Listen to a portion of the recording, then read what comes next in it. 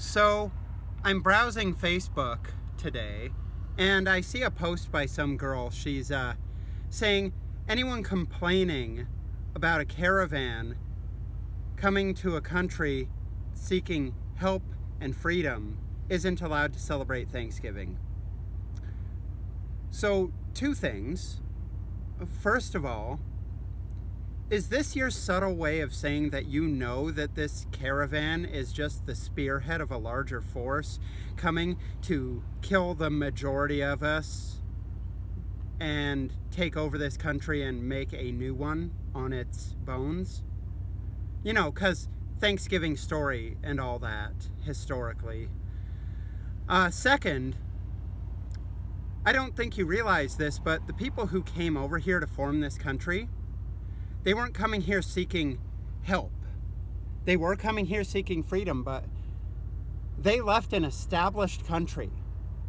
They left a place with buildings, with warmth, with fireplaces, with food, with agriculture,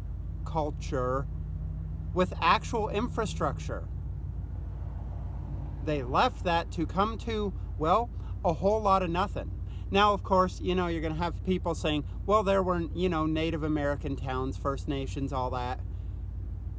There were, to an extent. There was even one First Nations civilization that was larger than London at the time. That is all true. But I don't think you realize that it wasn't just this peace tree hugging, you know, love fest going on here. It was tribes getting wiped out all day, every day, because that's how the tribes worked.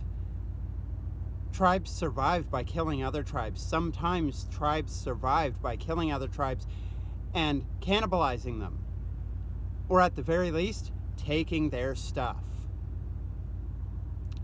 So us coming over and doing what we did wasn't much of a change of pace for them. It really wasn't.